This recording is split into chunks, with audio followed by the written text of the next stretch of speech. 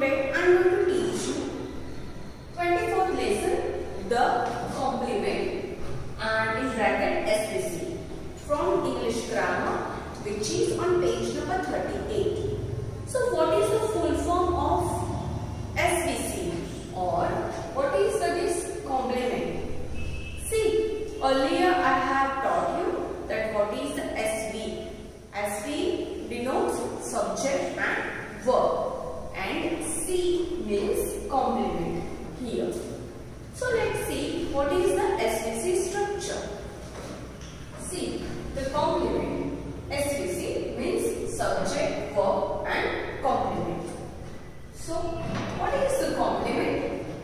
The word used after the verb to complete the sentence of the sentence is known as the complement. So that word which is completing the sentence of the sentence. See, for example, if I am telling you I am, but what is I am? You all of you know that I am, but who is I am? I am a teacher. So a teacher in this sentence is a complement which is making sense in this sentence. So see, there are two examples. Read the following. First, father is. Second, the baby sings.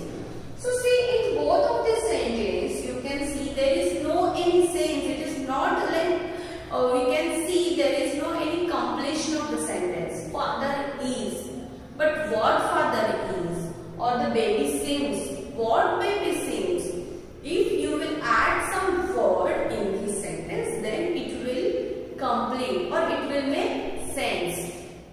So both the sentences above do not make sense. They will make sense only if you add words to complete this sentence, right? So now read these sentences. Father is a doctor. The baby seems hungry. Now you can see it is making sense. What father? Father is a doctor. So, and baby seems. What baby seems? Baby is hungry. Seems hungry. So, the doctor and hungry, both of the word in this sentence is complement, because completing the sentence or by adding some sense in the sentence. So now we will see what is the structure, what is the SVC structure, or what is the sentence structure. A sentence which has a subject, verb and complement is said to have the SVC structure. So it means you should have these three words in your sentence, then only it will be your SVC structure. What is that? Subject, verb and complement. So see, in first example, Ramu became a lawyer. So you can easily find out what is the subject in this sentence. Ramu is the subject. Became is verb here. And a lawyer is making the sentence, is completing the sentence. That is why it is your complement. If you will say Ramu became, but what he became, what are you talking about? It is not making any sense. But by adding a lawyer, Ramu became a lawyer, then it is making some sense in this sentence. That is why you have to make a sense, and that word is your complement. Now she said, the town was called Bilaspur. The town was called, if just a minute you can say, the town was called, but what it was called? What is the name? Bilaspur. It is making some sense in this sentence, and that is why here you can say Bilaspur is a complement. Third, the animal was frightening. The animal was frightening. Frightening is complement, you can see in this sentence. So basically SVC